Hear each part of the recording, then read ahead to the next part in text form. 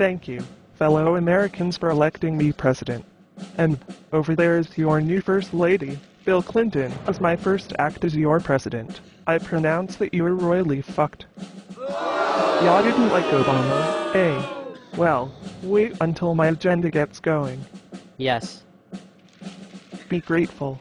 Under my leadership, you will no longer have to work. All jobs are going overseas.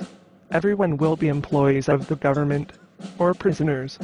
Yes. And you doctors, your history. You are now unemployed.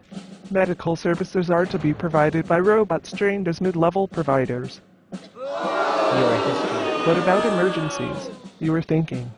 Well, get over it. If you were going to die, then do it and decrease the surplus population, especially if you were one of those slime bucket Republicans. Yeah. Stop that. And if you think you were keeping your guns, think again.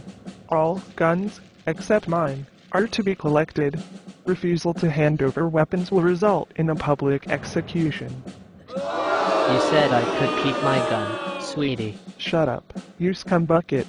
You will be lucky to keep your penis once the purge begins. Whatever you say, dear. Finally, I declare the Senate and House of Representatives dissolved as of now. What I say goes. My policies are law, enforced by my Secret Service.